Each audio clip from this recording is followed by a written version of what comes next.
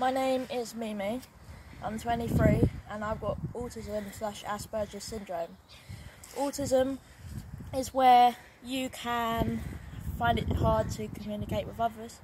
You can struggle with learning at school, at college. It can be harder to get a job. And in autism, it's actually known that only 9% of people with a learning disability have full-time employment.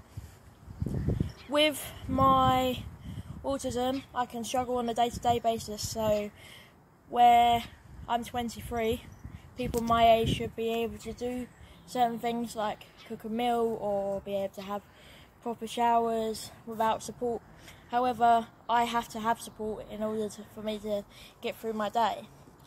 I also have problems with my food issues, so I have a sensory disorder, which is where certain foods can make me gag. It can also make me sick, and it's not very nice at all.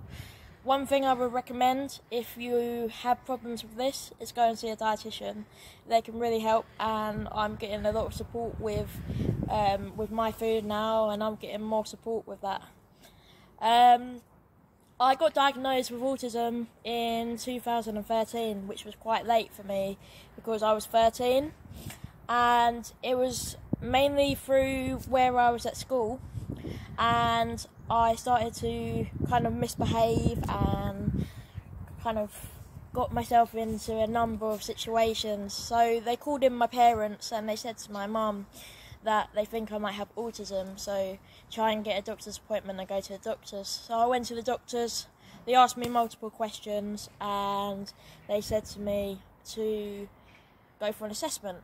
And so I had this assessment with this specialist, and he turned around to me and he said to me that he definitely thinks that I have a diagnosis. However, just because you have a diagnosis doesn't mean anything. Before I had autism, I knew that something wasn't quite right, and people still gave me the support that I needed. So having autism, you need to be accepted no matter what the diagnosis is all about.